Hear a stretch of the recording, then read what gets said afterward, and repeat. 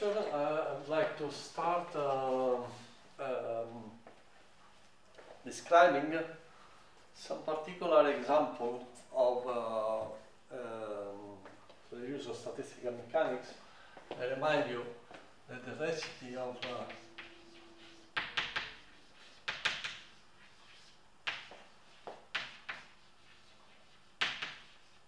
general recipe is that we have an Hamiltonian, which is a function of the coordinates.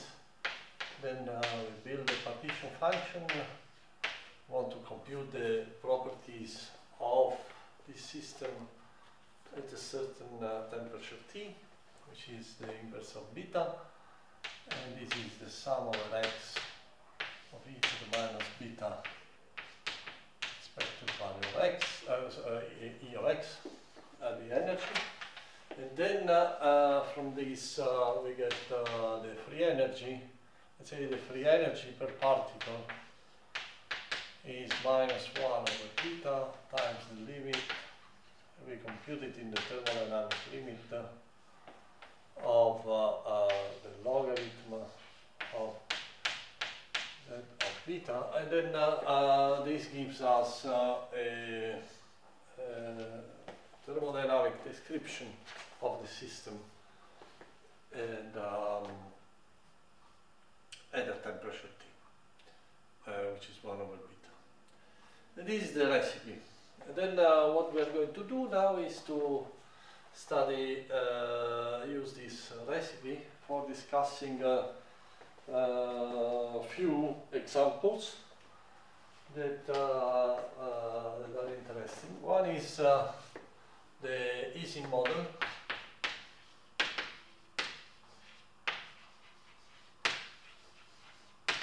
And the easy model is a workhorse of statistical mechanics because it is the simplest model which shows a very rich statistical behavior. Okay, so in the easy model, the configurations are configurations of spins. So xi take value plus or minus 1. So we think of a magnetic system. There are atoms, and each atom interacts. Each atom has a magnetic moment that can either point up or down. Up is plus 1, minus is down. Minus 1 is down. And okay, so then the energy of the Hamiltonian of the system is given by generally two terms. One is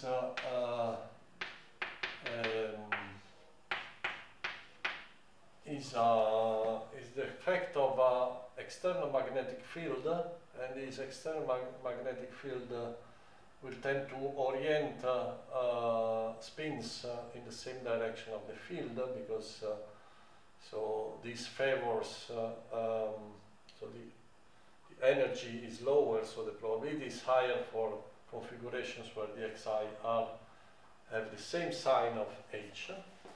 And then there is an exchange interaction, which is generally written in this way.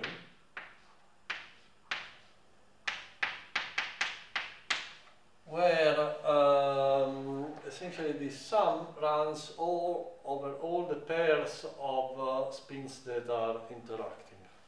So in a real physical system, you have these atoms that sit on a regular lattice, and each atom, each magnetic moment interacts with the neighbor, only with the neighbors. Okay, so there is a finite range of interaction. So essentially, the way to describe this is that, say, you have atoms that sit on a regular lattice, and each atom I can only interact with atom J, which are nearest neighbors. Okay, and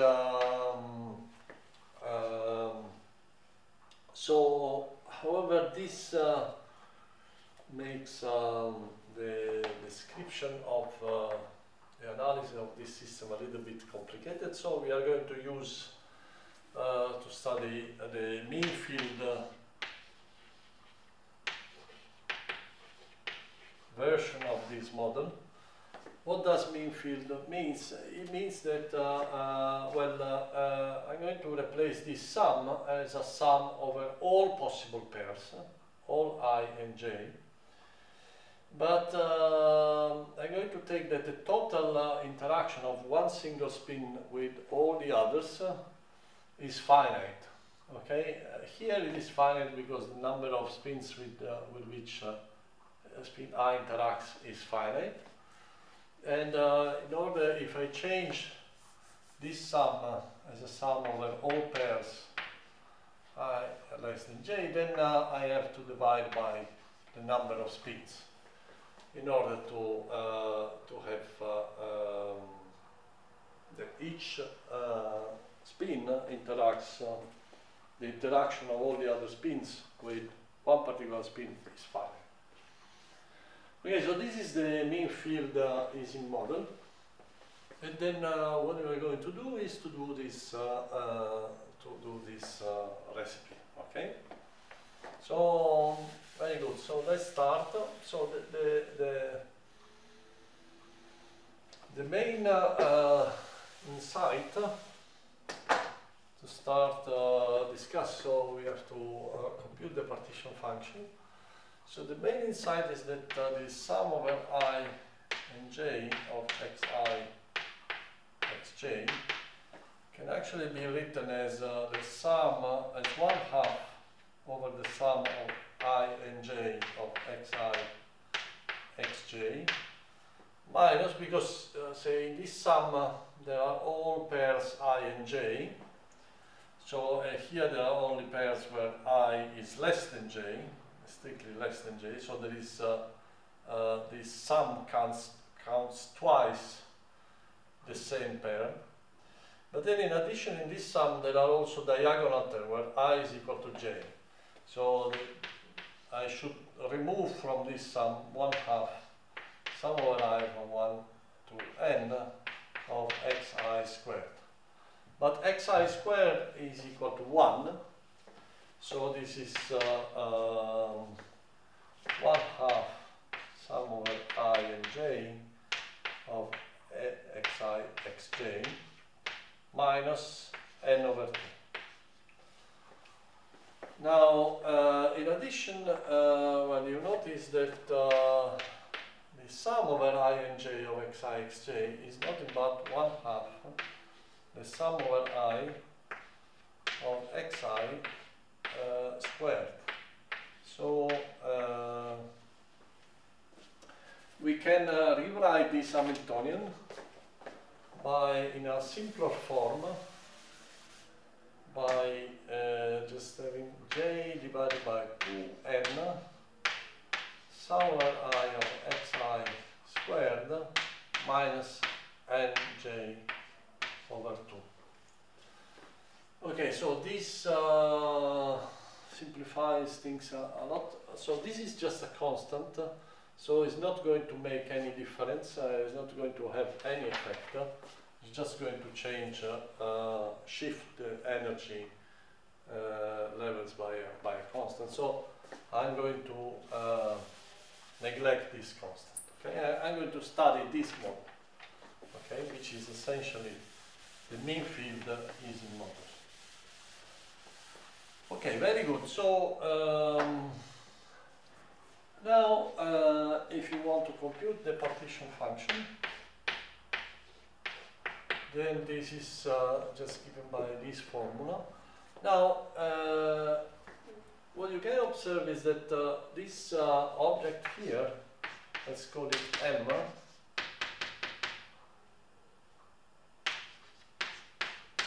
takes all integer values between, so this can be equal to minus n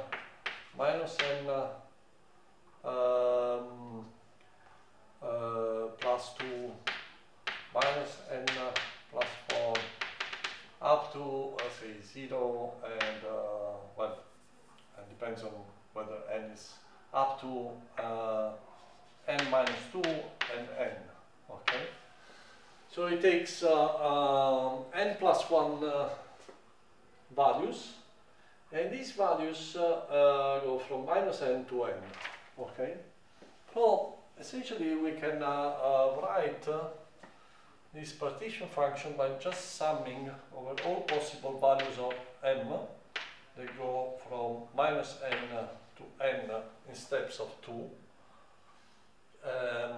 Of the number of configuration which have a certain value of n, of m, which is n, choose n plus m over 2, times the energy for a given value of n, e to the minus beta times the energy, which is e to the beta times h times m, minus plus beta j over 2 n times m squared. Okay, so this is the partition function of the mean field Ising model. Now, of course, say you see this, so here you have this binomial coefficient, and we have seen many times that the binomial coefficient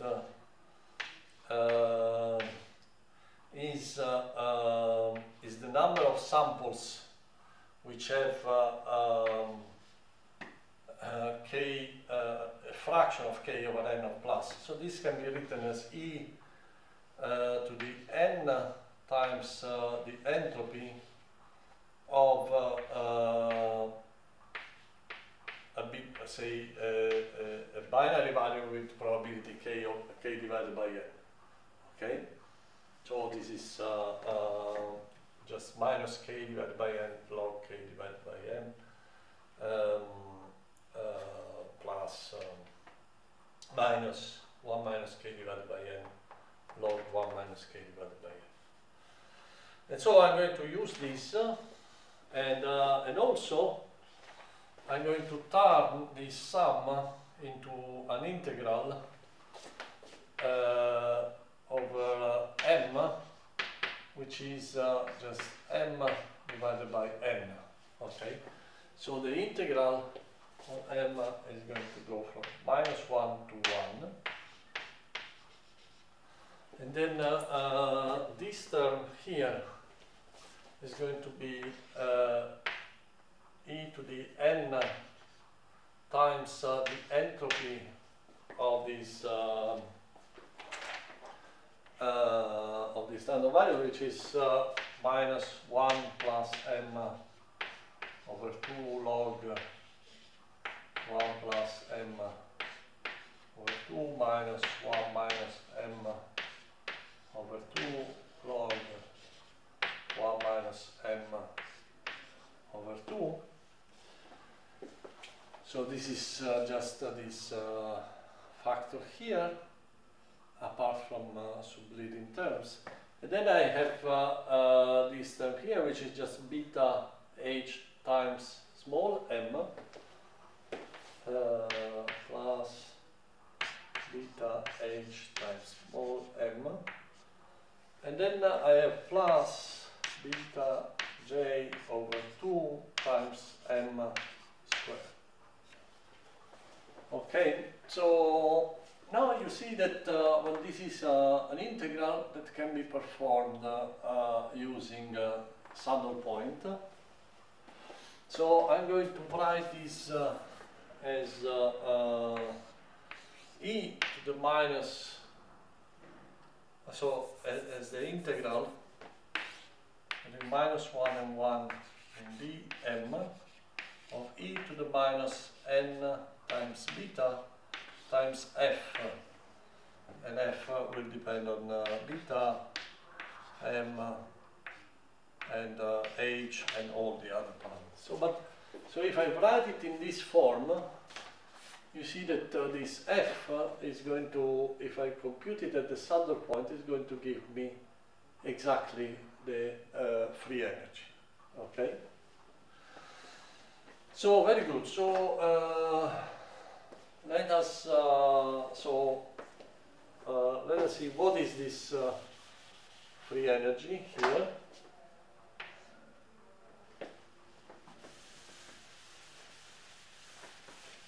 So this let's keep it. So this this free energy F of well, let me call it F tilde, because then the free energy will be equal to the one that I compute at the saddle point. F of beta m and h, well, h, and also it depends on j, but is equal to 1 plus m over 2 log 1 plus m over 2 minus plus 1 minus m over 2 log 1 minus m over 2 minus, because I'm taking a minus sign, and also this should be divided by beta, should be 1 over beta here, minus hm minus j over 2 times m squared. Okay? Very good. So this is my function, my free energy. And okay, so let's the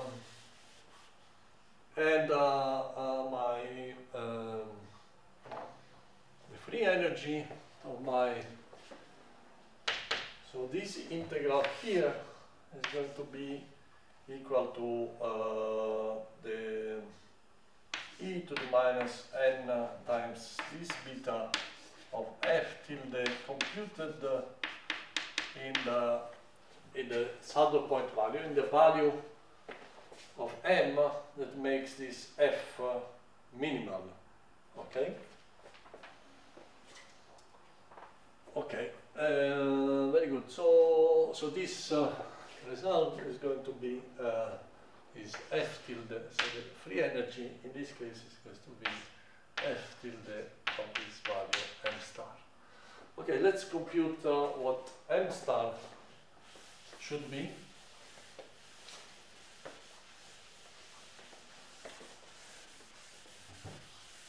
Okay, f star is given by the minima of this function.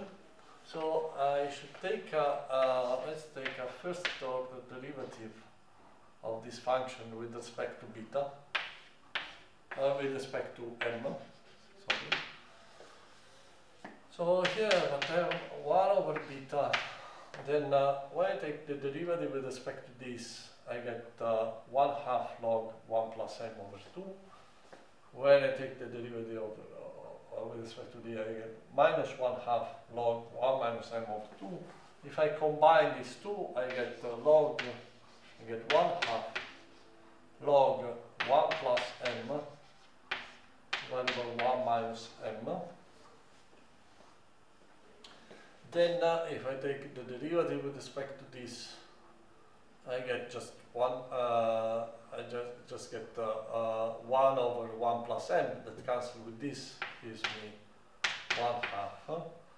If I take the derivative here, I get minus 1 over 1 minus m that cancels with this and gives me minus 1/2. And then I have minus h minus j times m. I should set this equal to 0. Okay, so this 1/2 cancelled. And also,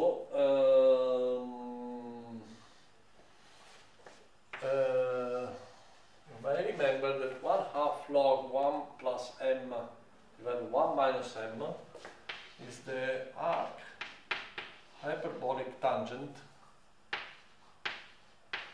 m. Okay. So so this means that I can write this equation for m star if I multiply by beta here, take this on the other side, multiply by beta and take the tangent.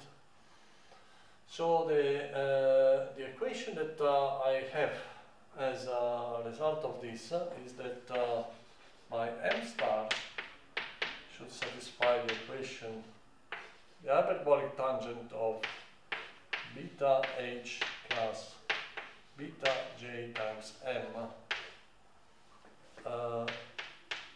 M star should be hyperbolic tangent of beta h plus beta j m star. Now this physical interpretation, if you want. So we said, if you look at spin I, we say that this m star, if you think about it, the way we define it is m is 1 over n times m, which was 1 over n times sum over I from 1 to n of this xi. So this m is nothing but the magnetization per spin. Is the average, so is the magnetization for one spin. So this tells you that the magnetization of one spin is given by the hyperbolic tangent of the field that is acting on it, plus a term that depends on the interaction between the neighbors. So these neighbors, what the neighbors do act is they act as an effective field that adds up to the external field. Okay, so you can so the simplest case you can deal with is just the case where J is equal to 0. This is a model for just a paramagnet, and then you would just have this. You would just have that m star is equal to the hyperbolic tangent of beta h. Okay, so for J equal to 0, then I mean, this is just the Curie law of magnetism. But if you have interaction with also neighboring spins, then you also have this effective field that is caused by the neighbors. Okay. Now this is nice. So now let's analyze this equation. So let me rewrite it here. So the saddle point value of the magnetization is given by this equation here, which, as you see, is an implicit equation for m star. So let's try to solve this equation graphically. So let me plot, say, the left-hand side, which is just a straight line. Okay. And then let me plot the right-hand side of this equation as a function of m. Let's say that h is 0. So this curve, and let's start by looking at the case where beta j is less than 1. So this will be a curve that goes from, say, -1 to +1, which goes more or less like this. Okay. So we'll approach 1 for x for m going to classify. Actually, sorry. And let me draw it for generic value of h. So for generic value of h, it will be something like this,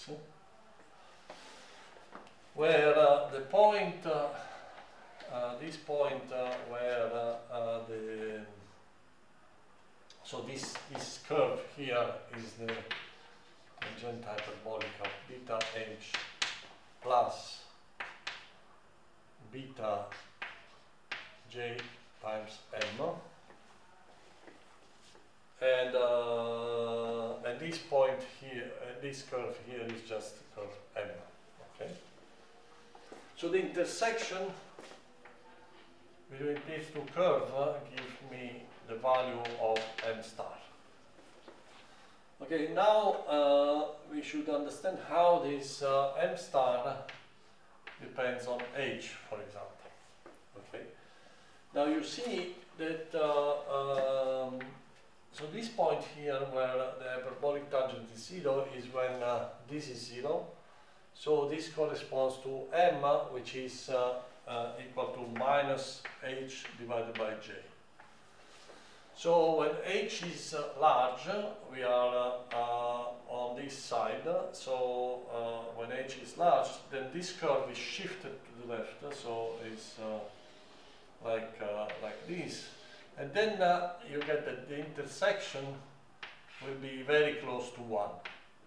Okay? Whereas when h is equal to 0, then this curve passes exactly through 0. So then m is equal to 0. And so when h is negative, so the intersection will be on the negative side. So as a result of this, when beta j is less than 1, beta j is the slope of this curve when it intersects the origin, when it intersects the x-axis. So as a result of this, as a function of h, if you look at what is this m star, you will get a curve that more or less looks like this. Okay, which is not exactly equal to the hyperbolic tangent; it's a little bit different, but say has the same general feature. Okay. Now let us see on this same graph what happens. Actually, let me draw it again. What happens when instead beta j is larger than 1? Then we get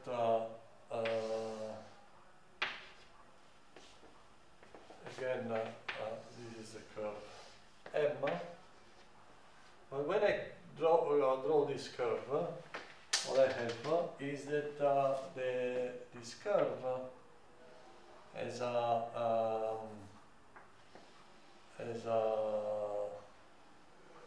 slope when it touches the origin, which is larger than 1.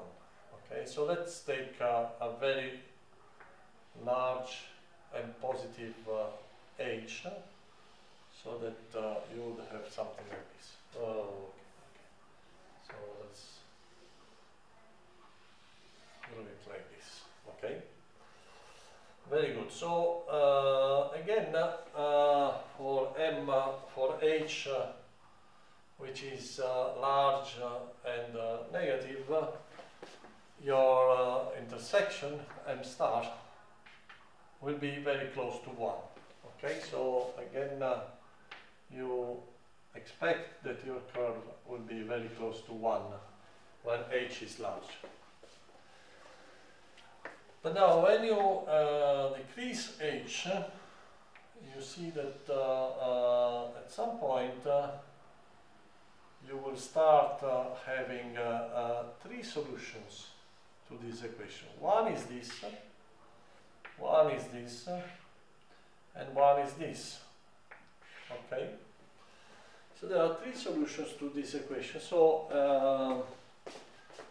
and so again, when h is equal to 0, then one of these solutions will be equal to 0, and the other one, the other 2 will be symmetric with respect to h and minus h. Okay, with respect to 0. So when you get to 0, you will get 3 solutions. One is this, one is this, and one is this. So generically, the curve that you will see is a curve like this. Then at a certain point, you start having the appearance of another 2 solutions. So so the curve that you have is something like this. Okay. Now, now that we have more than one solution in this range, then we should figure out which is the correct solution. And the correct solution is the one for which the free energy is minimal. Okay, so let's look at what is this free energy. So the free energy is composed of 2 parts.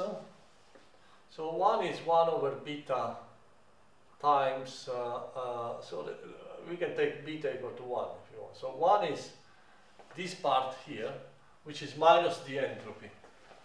Also, okay, so I want to plot is f tilde as a function of m. And m goes from minus 1 to 1. Okay. So there is one part which is minus the entropy, and the entropy is a curve like this. This is minus the entropy of m, which is this first part here.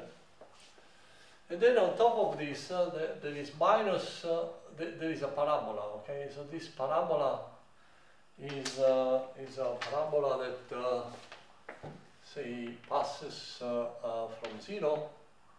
And so let's first look at the case where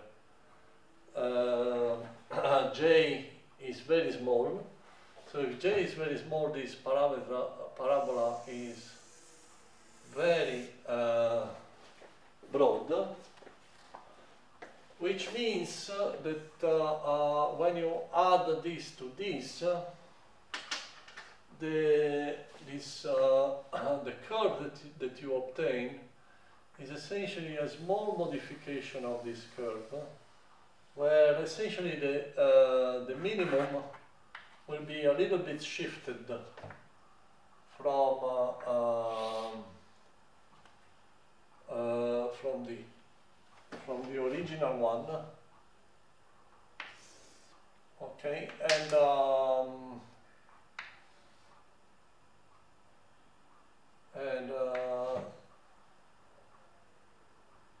yes, and so you will have a curve more or less like this.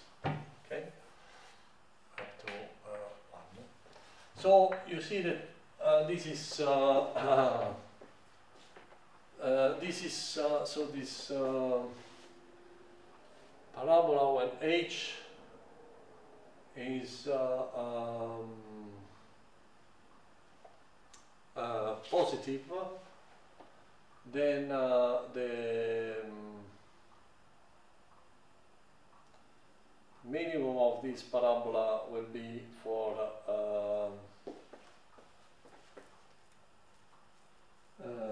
negative values of m.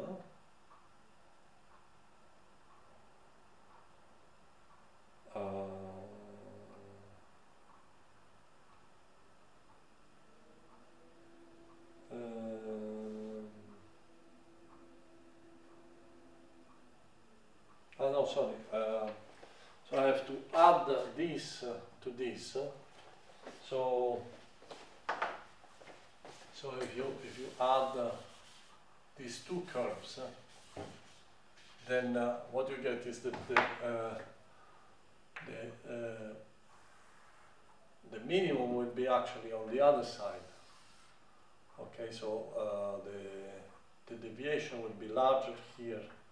So it will be something which has a minimum on the negative, on the positive side. Okay. And okay, so this is consistent with the fact that you have only one minimum, and as you change h, you will follow this curve. I mean, there is only one minimum. Okay. But what happens when instead this beta j, or beta times j is larger than 1, then when beta times j, you enter into this situation here, where this curve, this parabola, is much more has a much higher curvature. So when you add this curve to this, then what happens now is that this curve will develop a maximum here, then a minimum here, but then another minimum here. And because on this side this curve is larger than on this side, this minimum here will be smaller than this one. Okay, so what this tells you is that so because this is for H positive, so this is for H positive, so the right solution will be the one where the m star has the same sign of H. So the right solution will be this one up to this point, then this one, and then so from this point, from H positive, it will jump to H negative and then follow this curve. Okay? So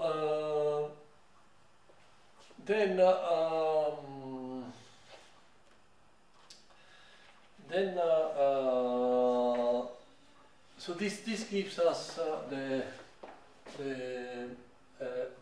free energy, and you see, as you see, the behavior that we find here is very similar to the behavior that we have discussed for the Gartner and this theorem, in the sense that, say, there we saw that if you solve the saddle point condition, then you may find multiple solutions. But then in the end, what really matters is only one solution, which is obtained by these two solutions by this particular construction, where the two, where you jump from one solution to the other in a discontinuous manner. And okay, so now indeed, what you can notice is that when you write down this partition function here, this is similar to the partition. So this essentially is dominated by this point and this point. So you can write it as e to the minus beta n times this free energy computed in the positive solution, plus e to the minus beta n times the free energy computed in the negative solution. And what we have seen is that when you have a situation like this, then if you take the log and divide by 1 over n and take the limit as n goes to infinity, then the free energy is going to jump from one solution to the other. Okay, and this is essentially a very general feature that underlies what are called first order phase transition. When you jump from one state to the next. So indeed, so what we have seen is that you can think at solutions like this one on a solution like this one as a solution where you have the coexistence of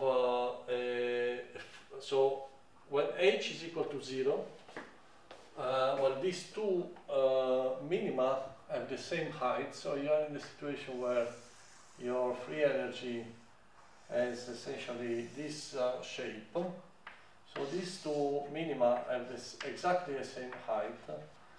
So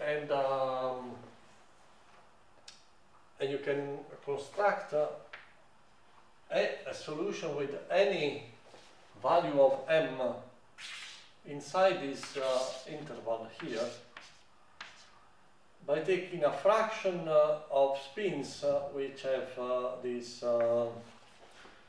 magnetization here, and the rest which is and the rest which has this other magnetization here. So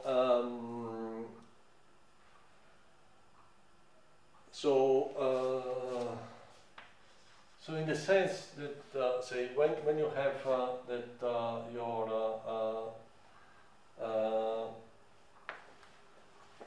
you have a system that can be in two different states, so that so these two states are described by different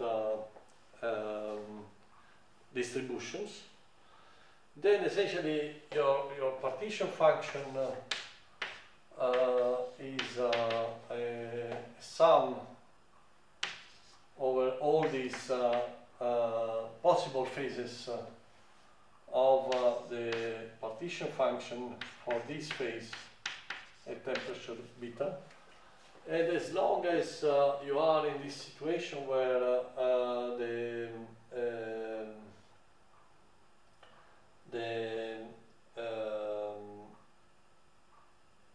the free energy of these states are the same, then you can realize a system with which is a mixture of the different phases, and this is essentially the physics of first order phase transition, and is essentially a system where you have the coexistence in the same system of regions of your system which are in different statistical states. Okay, so the other thing I wanted to mention about this particular situation where you have coexistence is that this is consistent with Maxwell construction. So I remind you what is Maxwell construction.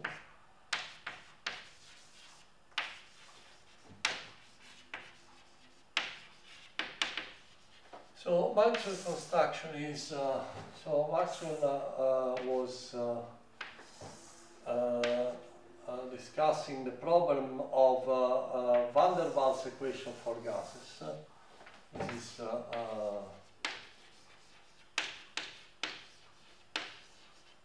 and if you solve van der Waals, the equation for the equation of state of van der Waals, what you get is dependence of the pressure on the volume, which looks like this. So this is this part is a very physical part because it tells you that when you expand your gas, the pressure increases. Typically, yes, typically when you expand the gas, the pressure should decrease. So this is an unstable phase. So this is a unphysical state. And what Maxwell suggested is that essentially the way you should interpret this, this picture or this equation of state is that this is okay up to a certain point, and it describes the liquid. Then it is okay from a certain point onwards, and it describes the gas. But in between, you should replace this curve by just a straight line that connects the gas phase and the liquid phase, and the way in which you should choose this horizontal line, this cut, is by imposing that the area of this curve here and the area of this curve here should be the same. Okay? And the idea of Maxwell was based on thermodynamics. He was saying, well, this state here, this thermodynamic state and these thermodynamic states, they are equivalent in some sense, because I can think of a transformation where I bring my system from this state to this state along this line, and then I bring it back along this other line, and if the work done on this transformation is equal to 0, then I don't have to spend any energy at fixed temperature. This is at fixed temperature.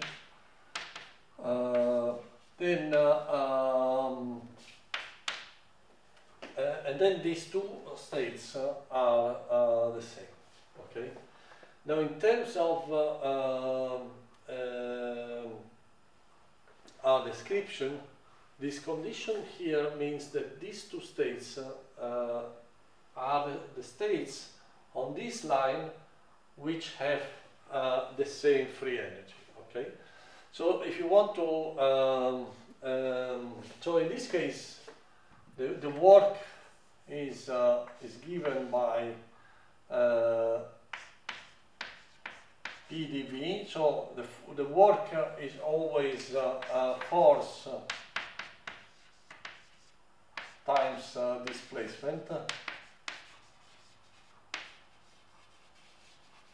Okay, and so in this case the force is the pressure and the displacement is dV. So, and if you integrate the pressure over dV, then this is what you get. Okay.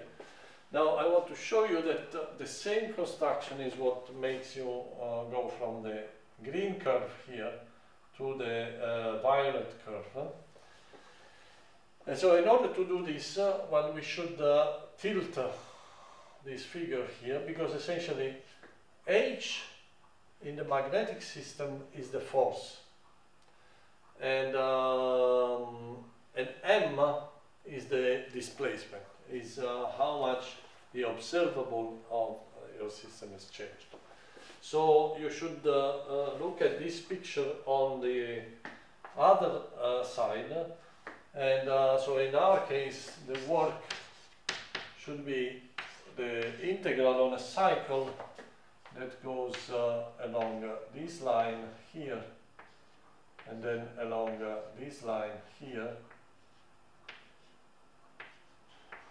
Okay, so the work done would be the sum of these two areas with a sign which is given by the sign of h. So it should be, say, integral in dm from this point to this point of h of m, well, computed in m star. Okay, and now this so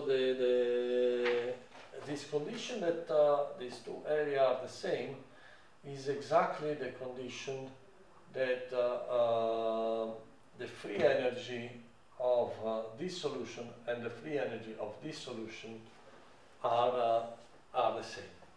Okay, so essentially this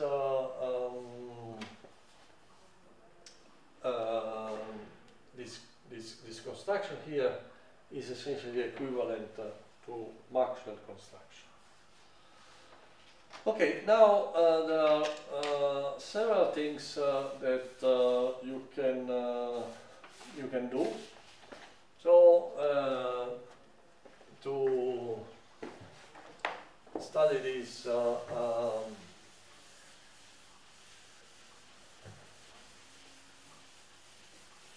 the easy model, and in particular one interesting thing is to study precisely what happens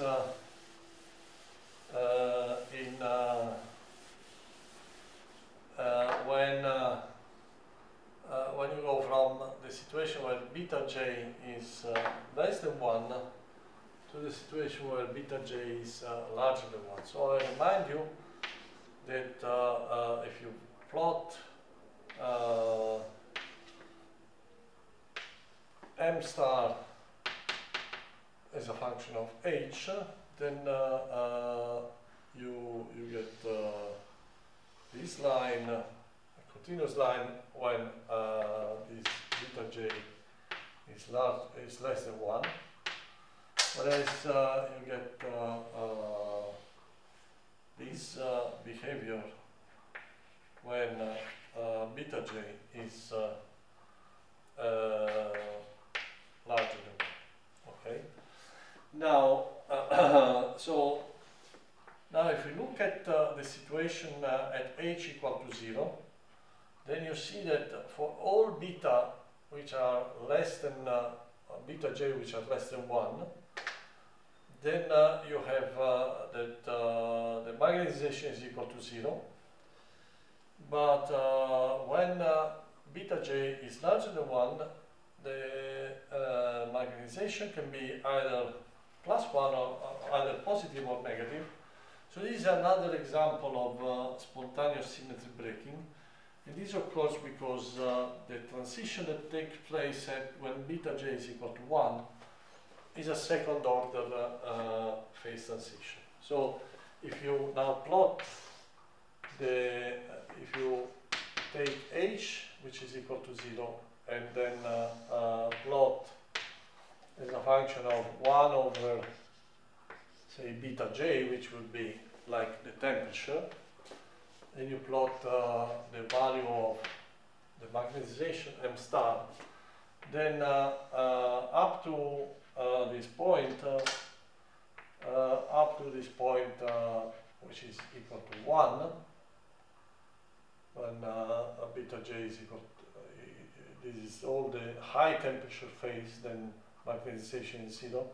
But when the magnetization is less than 0, then you have either a negative magnetization or a positive magnetization. Okay? And so this this is interesting. So you would like to understand what is going on at this point, and at this point you have a singularity, because you go from one type of behavior to another type of behavior, and in particular, well, this is a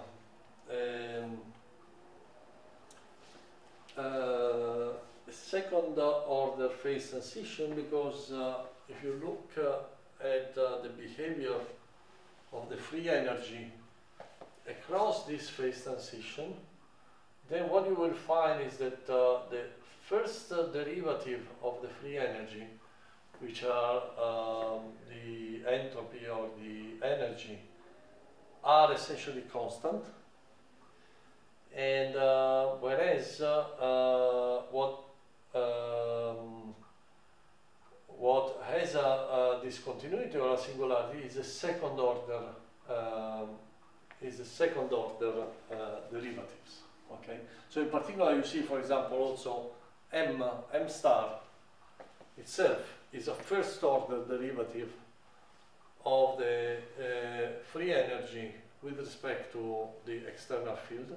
And as you can see, it is continuous, but its derivative, you can see that it is actually discontinuous. Okay, and so, for example, one way to see this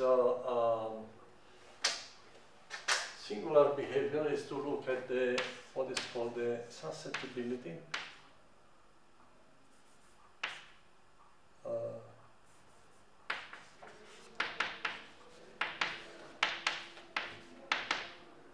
So the susceptibility is the derivative of the magnetization with respect to the conjugate variable, which is the magnetic field. Okay, so if you take this equation and take a derivative with respect to h, what you get is that dm star times dh is equal to the derivative of the hyperbolic tangent, which is 1 minus the hyperbolic tangent square. When I compute it here, this is just m star squared. And then I have to put the derivative of what is inside with respect to h. And so this is beta plus beta j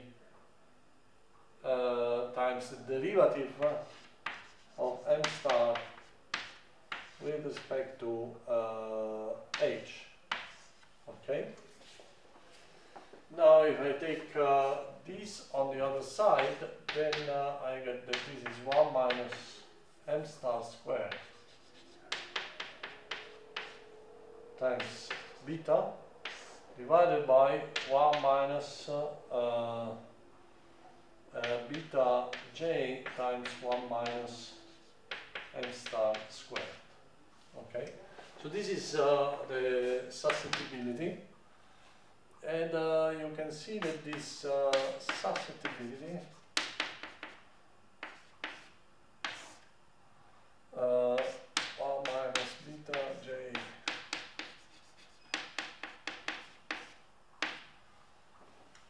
so the susceptibility when you are in this region here, then m star is equal to 0, and the susceptibility is just 1 over 1 minus beta j. So the susceptibility diverges when you approach this this point as 1 over as 1 over the distance between diverges as 1 over the distance of the temperature with respect to the critical temperature. Okay.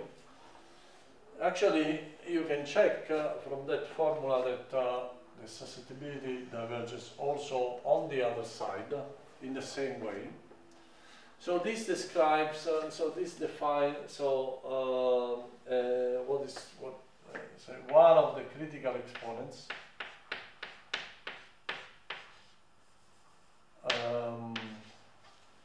that characterize the singular behavior that occurs at this point. Okay, so the other another exponent that characterizes this behavior is the way in which the magnetization goes to zero as you go to the critical point from this side. And this you get from expanding this equation to for m star small, when you are close to this critical point and m star should be small, then this equation for when h is equal to 0, when you set h equal to 0, then this is the hyperbolic tangent of beta j times m is essentially beta j times m star minus a constant which is a numerical constant, which is the coefficient of the power expansion of hyperbolic tangent times beta j m star cube plus higher order terms. So you see that when m star is small, then so this tells you that m star essentially behaves as 1 minus beta j to the 1/2. Okay, because here you can simplify a factor of m. Here I have 1 minus, so sorry, beta j minus 1.